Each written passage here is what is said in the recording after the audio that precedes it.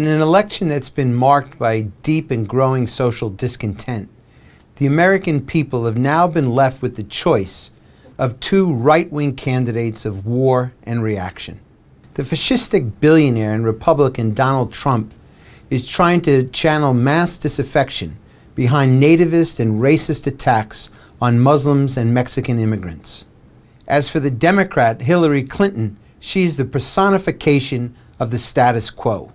As First Lady, she supported the destruction of welfare and law and order measures that filled America's prisons with the poor.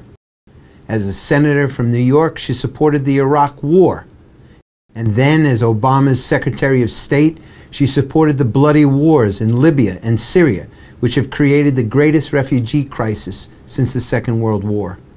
Workers and youth who have supported Bernie Sanders have been led to a political dead end.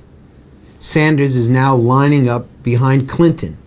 I look forward to meeting with her in the near future to see how we can work together to defeat Donald Trump.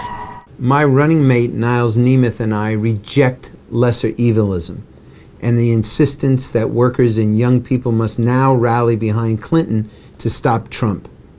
Whether it's Trump or Clinton, the next administration will intensify its wars overseas and the war on the working class at home. The Socialist Equality Party is running in these elections to provide a way forward for millions who desire a future free from poverty, inequality, and the horrors of war. The current political system cannot be reformed. What is needed is a social revolution by the masses of working people to end the dictatorship of the banks and big business and establish genuine democracy and socialism. The Socialist Equality Campaign is fighting to unite the struggles of workers in the United States and internationally. This campaign is your campaign, and there is a lot you can do. Support the SEP by organizing election committees in your neighborhoods and your workplaces and at your schools.